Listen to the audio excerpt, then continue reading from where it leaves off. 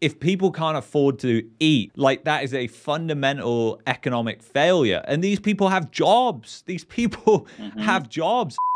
One thing that happened a while ago, but for some reason I saw Bet Dwelling just put out another article on it. It was really good. You probably saw it, which was about how much of the government's deficit they're spending on buying these CMBs. Again, like I kind of see that as they're supplying liquidity to the banks. We don't know which mortgages they're purchasing. It could be all the bad ones, and then they're putting them on the taxpayer's dollar. But you just got to ask, like, injecting liquidity to encourage banks to lend at this time, does that seem like a good time to do that? Well, I think the problem is, and of course, we've seen those whatever those swaps are, those midnight swaps, or whatever they do, Repo, yeah, the repo market, and the problem is, I think that the banks they are lacking liquidity by the sounds of it. So first it was the Bank of Canada doing the repos, and now it's the government spending $30 billion to purchase. And if you look at the numbers, like it's what, a $40 billion deficit we're supposed to run this year, and they've already and 30 billion goes to the CMBs, and they've already spent like half of it or something. Like it's only like March, so like it's not going to last. And then they're going to be looking for the next shot of liquidity into the market. So and it makes sense, right? There's so much, when you have so much debt, whether you're a bank or whether you're just an individual like me and you, your liquidity dries up from servicing these debts. Like the banks are servicing all these, like I have GICs with the bank, they're paying me interest, right? That's not like, instead of money sitting in an account, they have to pay me. So of course they're hurting, and we'll see. They don't even carry cash anymore. I have like stories of people that went in asked for $2,000 cash, and the bank teller's sweating because they don't have it, like, and they have to like order it in. Yeah. I mean, I remember even when we moved to Alberta way back, it was the same thing. Like, because we had to move banks and we were trying to get the money out in the most cost-effective way, and I said, well, just give it to me in cash, because they charge for every other method, draft, wire, whatever it is. So anyway, they were like, we don't have the cash, you'd have to order it. And I was like, okay, I'll order it then. How long is that going to take? 3 weeks? And I'm like, what? 3 weeks? I'm like, in the end, they just gave me a bank draft for free. It's anything to keep the money within the ledger and not actually produce something physical. And that's the only constraint that we have, is cash on the banking system now. And that's why they're trying to get rid of it, in my opinion. Yeah, the whole system, whether it's personal debt or corporate debt, it's all just this big mirage of noise, right? Because we don't. At the end of the day, it's a very simple equation. You borrow too much money, you have to pay it back, and you're subject to interest rates. So everybody borrowed a bunch of money, whether it's corporations, banks, Bank of Canada, the government, whoever it was, and now they have to pay it back, and it's hurting them, and it's sucking money out of other areas that they should be spending it on. They should be spending it on servicing Canadians, but they have to spend it on servicing debt. And of course, they try to inflate some of that debt away, but there's only so much you can inflate away, and it takes time to do that, right? So we're people in corporations, they're hurting, and especially the small corporations and small businesses. Like we have like record bankruptcy in the small business sector. Like I looked at a chart, and it was just like through the roof, right? And it's because I've seen that chart. You have that combination of course, well, the market now is taking its toll with lower spending. You have the debt, and of course you have those CEBA loans that had to be paid back in Canada. So you have all this debt coming due on these small businesses, and they're just like throwing in the towel and saying, we're just going to fold this company, and I'll start again at some other point in time, right? So yeah, it's sad, but it's what you would expect with the amount of debt in the system. I think people forget that it's not just the household, it's the private businesses as well, and it's also the government. Like, it's all the entities within the economy. But I think the thing I see, like, in the future, and I'm like, I don't see a way out of this, and maybe you can, or maybe you have a different perspective on this. I'd love to get your idea on this. But basically, the way I see it is like, they keep inflating, and it's got to the point now that obviously the numbers are so broken that they produce that everybody can work it out, and the raises people aren't getting, even even if they're getting 3-4% rise, you know, inflation in reality is 10%. It doesn't matter what the government is. So it's eating up so much of their budget that they're now running on fumes, essentially, where they're borrowing to just live through their daily expenses. And I'm like, you see the inflation coming down right now because of that, because essentially like all these things like clothing on the last CPI that we just had a couple of weeks ago was a big drawdown there. And it's no wonder, because that's no necessity for people. Nobody can But afford to buy the clothing. That's why it came down. They have to exactly, put it on sale. exactly. But I don't understand like how you can say there's going to be a soft landing. I mean, we would need like significant deflation in order to bring back the equilibrium to a point where, you know, people are actually breaking even. So I'm just like, even if they try and inflate again, I think it's just going to be like Japan, where they went down that route and it literally just did nothing. And they've been Which doing it for decades. it's just kicking the can, right? That's just another way. So this video is powered by ExpressVPN, helping you get around the censorship laws in Canada. Go to expressvpn.com/market mania if you're interested in a VPN. Where we are right now, in my opinion, and it's very simple. Like all I do is think about numbers every day. It's crazy, right? But it's like I keep coming back, circling back around. So it's you have to fight inflation or you're fighting the debt. So it's one or the other, right? There's no easy way out. And they talk about a soft landing in this perfect world, which you've never seen a soft landing supposedly. And I've looked myself, and there's always been a recession of some kind. So yeah, to have a soft landing, that's dreaming. That's just you know, telling people what they want to hear. That's like when the plane's going to crash, and you're telling them it's not going to crash. You know, there's got no wings on it anymore. And but there was. I listened to something the other day, and it had like what was the guy, the Fed beef, Bernanke or whatever his name was, right back in what was he in beef prior to 2008, and it was like the same things they were saying back then that they're saying now, like you know, the banks are failing. Oh, we're going to get this under control, no problem. And it was just like it was the same story, and until they finally failed, and then they were like, oh boy, it's failed. We need to, you know, bail them out and whatever else. But this is what they'll do. They will, but we're going to see pain first, because if they start that stimulus too soon, or if they drop those rates too soon and give that debt relief to these, you know, speculative people that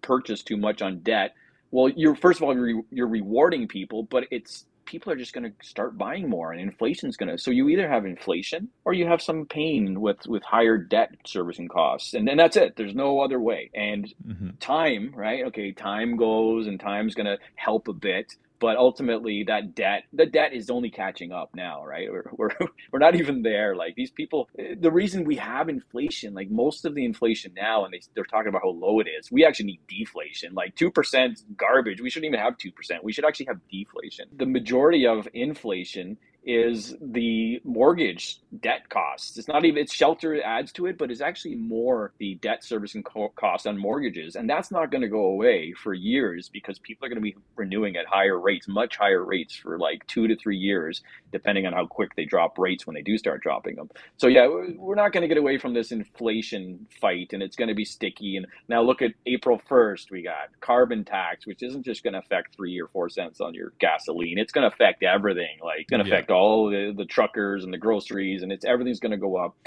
Minimum wage is going up. Of course, that's what keeps inflation sticky, because, you know, first of all, everyone charges more. Then they say, well, we need more money because I can't afford these items. I need more money to buy a house. So you're going to see wage inflation. And you got all these things, even the liquor and the beer is the tax is going up April 1st. We got all these new taxes coming. So like inflation's not going to go away anytime soon. Deflation, that's what we need. Everybody hates the word deflation, but it's like, this is what you need. I was listening to an audio book. I forget who it was from, something Webb or something, the guy's name. It's probably famous. I don't know. I don't read that much, but I was listening to his book, and he was saying, technology is actually deflationary, right? So we're getting all this. We're getting this time of like AI and stuff, and you know, people are they're learning how to use it, and that's going to take a lot of people out of the workforce, and we're going to see like technological deflation coming, and it's going to be a big pressure. So they're going to be fighting deflation, I believe, at some point, not inflation, but inflation in the near term, but deflation in a few years or years out from now. And that's what I think, and it makes sense, right? Yeah, that would make sense with a lot of different things as well.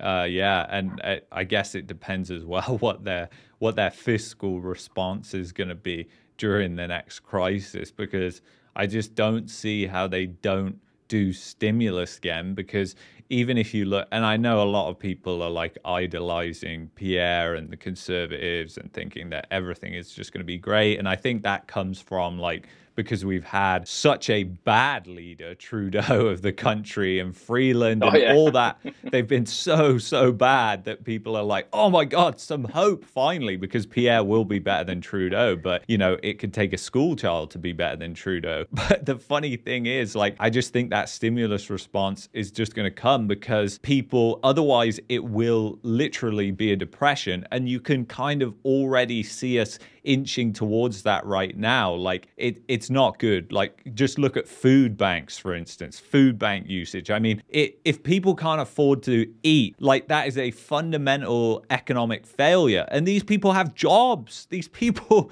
have jobs. I remember reading one of the food bank reports from Harvest. I forget the rest of their name, but anyway, it was saying that they have a lot of people earning over $100,000 in Toronto go into the food bank. So, people are squeezed massively right now, and I don't see how you kind of reverse out of that without stimulus, because that's what people are going to beg for. And that's kind of what happened during the pandemic. Like, I mean, at one point, I think it was like a fifth of people were on CERB or something like that. Fortunately, I don't even see a solution, John. I mean, do you? I don't see a solution in a way, because, I mean, it's impossible, isn't it? Like, you can't just say, no, we're not doing anything, and then, like, homeless skyrockets. But then if you're going to do stimulus, like, there's a massive trade-off which comes with inflation because you're not producing all that stuff. So you end up with the same net result. Who is it? Kevin O'Leary always says it the best, right? First of all, he says we got the worst prime minister in history right now, which is true.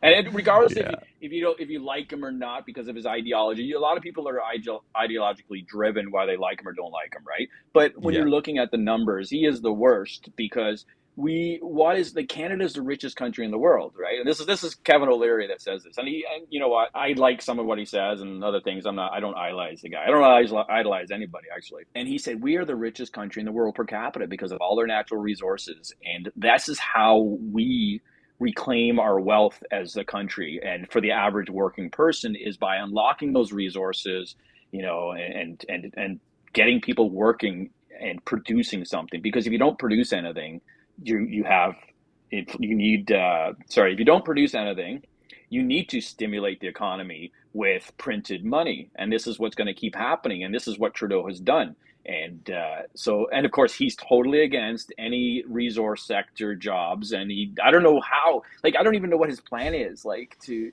that. I don't know, we all do yoga or something, like it just doesn't make sense, like Yeah.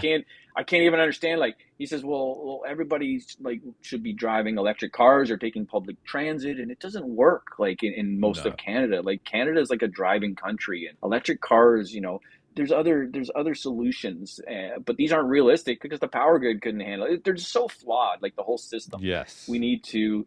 And again, you got like other countries that are like just mining coal, and China's putting a one coal-fired plant a month or a week online, like, and we could be selling them natural gas that's like way cleaner, but Trudeau doesn't want to do it. He wants to like save the world or save the environment because he's a globalist, right? He's a, obviously it's not a conspiracy. He's a globalist, and all his ministers are globalists, and they can't even answer a Yeah. basic question. Like at Yes. Freeland yesterday, what was she being asked about? Said, "Oh, how much money have they collected in carbon tax?" And she just couldn't and wouldn't answer it. Like, it's like, because it just doesn't make sense. And but again, this is the hysterio, mysterio, whatever world we live in with the current government, and it's sad. But you're right. The next government, they'll be okay in the beginning, and maybe things will get better. But everyone will hate them too at some point. We need like radical like reform in the way we vote or something like. And of course, Trudeau was supposed to do that, which he didn't do, voter reform. But yeah, I don't know.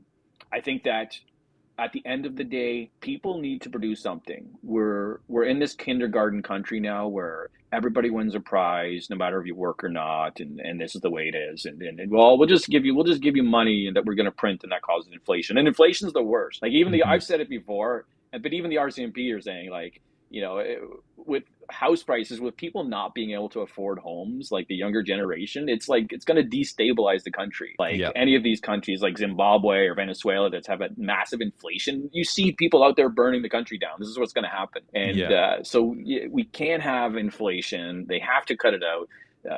In the short term, we need deflation of some kind. We need, and this is what's good, because it will be literally taking from the haves and giving it a little bit back to the have-nots. Yeah, there'll be job losses and stuff for a bit, but this is what it takes to survive, right?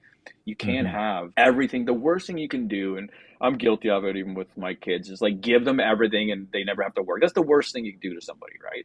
Like Yeah. and this is what this country has kind of been run like, well, don't worry, we're going to have social programs for everybody and we'll just print a bunch of money. And no, this is not how it's supposed to work. You need survival skills. You work or you starve. Like that's Mm-hmm. how life is, but we've gotten away from that far too much. I know some people can't work, and that's fine, right? But for the Yeah. most part, people, I call it the Canadian retirement. They just like go on some sort of social assistance that they don't even need because they're just like, whatever, I'm just gonna like, I got anxiety, so I'm just gonna like take disability and sit at home or whatever. And again, there's Yeah. legitimate reasons for it, but there's too many people milking the system.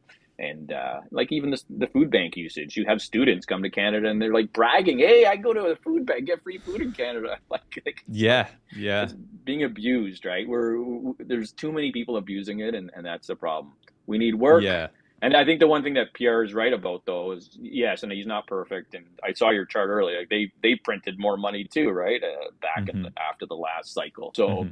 But the one thing we need paychecks, right? And this is what we need. We need to have people working. We need to produce something more as a country, and this is Yeah. how we make things better, not by sitting on our asses looking for free handouts. And I don't know, Oh yeah. when they're handing you $100, but the bread costs $50. Like it's not a good solution. That's what they're doing now, pretty much at a a different scale, obviously. So Yeah, yeah, no, you're totally right about that. And I think like as well, like I mean the problem is like Pierre, he really does say all the right things and he's a smart guy. I gotta give him that. Like he is 10 times the guy of Trudeau. Like Trudeau is an idiot when it really comes down to. I don't think he's very clever in the way he comes across. Pierre is very well spoken and he seems to think things through really, really well on the spot. But, when I was looking recently, again, a subscriber brought this to my attention that like the Alberta government here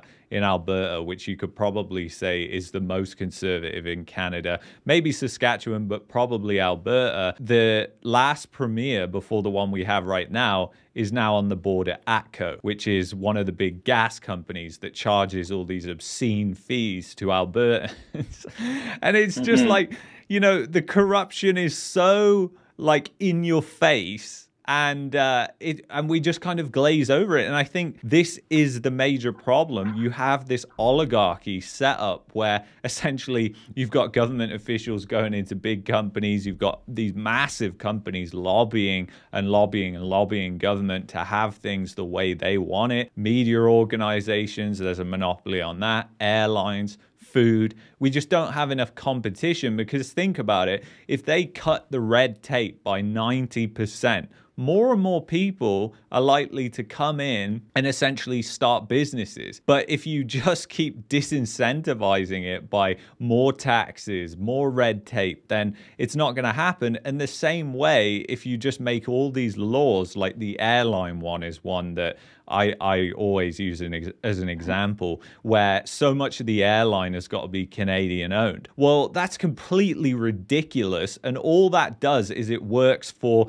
WestJet, Air Canada, the huge companies, because they've got the capital, they've got the resources, they're well established. And as we've just seen with Lynx, like Lynx and all these ultra cost airlines that are struggling, it looks like Flair might possibly go bankrupt by the time this video goes, because they're in trouble. But if you look what's happened to airfares over the past couple of years, they've gone down. So you had like deflation because of the increase in competition. And it would be exactly the same with grocery stores. And I think part of the problem is that there's just no incentive. Like, everything's so monopolized when it comes to logistics. It doesn't matter what it is, that it's impossible for a new player to get in and compete. Yeah, it's all the trade laws and trade agreements and things like that. Like, I just went shopping in the States. Like, I don't go there usually, but I'm right by the border, and I went and got some Irish butter because it's like real butter instead of like the soy based whatever stuff they feed the cows here. It's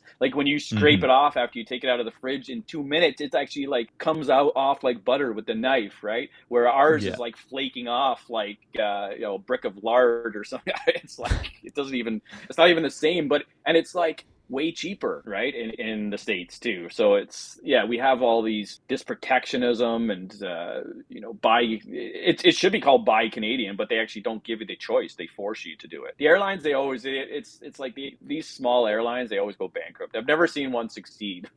It's going to remain at the end of the day. It's what? Air Canada and something else, right? It's back in WestJet. It used to be Canadian Airways or something back in like the 90s or something. But now it's WestJet and Air Canada, and of course you have the smaller ones in Porter. But they're smart. They've been around for a long time. But the national ones are it's just they can't continue, right? It's just the cost of fuel. The carbon tax will probably wipe them out on April 1st. Wow, yeah, I saw they're in big problems with Flair. I know there's jet lines out of Ontario, and there's a couple of others that have popped up, but they all popped up when interest rates were really low, including Lynx. So they borrowed money to get the planes and do everything. And obviously that has just really just been a recipe for disaster, unfortunately, for them. Anyway, John, thank you so much for coming on. Do you want to offer any words of wisdom before you go here? Of course, as always. I would say for the spring market, don't listen to the noise. You could have bought a house like 3 months ago for $50,000 less. So don't go run out there and FOMO into buying a house. Take your time. If now is the right time to buy for you, sometimes it is, right? It is the right time. Sure, buy a house. That's great if it makes sense on paper, and you don't mind if it goes down 50, 100, 200,000. If we get into really bad times, then it's great. But don't FOMO into buying homes because the spring market's here. And I think you're going to see the spring market end early this year. Wait a few more months at least, and that's my general advice for now. All right. Thank you so much, John. And go over to his channel, check him out on Twitter. He puts out so much interesting data and things that you can dive through on his Twitter. And go check him out on YouTube as well. Just doing great work. Thank you so much, John, for coming on. Anyway, thank you for tuning in to this episode. I will see you on the next one. Take care.